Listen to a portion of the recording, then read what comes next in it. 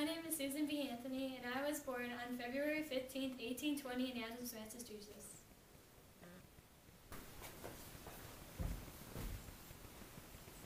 I spent most of my life fighting for women's rights during the 19th century all across the country.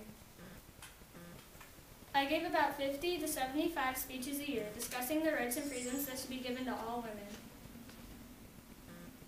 In the United States, women were not allowed to vote and were not paid fairly for their work at this time. I had tried to vote on the day of an election in 1872 and was arrested for voting illegally.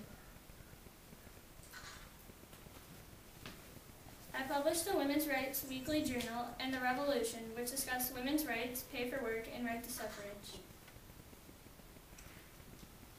14 years after my death, which was on March 13, 1906, women were finally given the right to vote after about 50 years of hard work.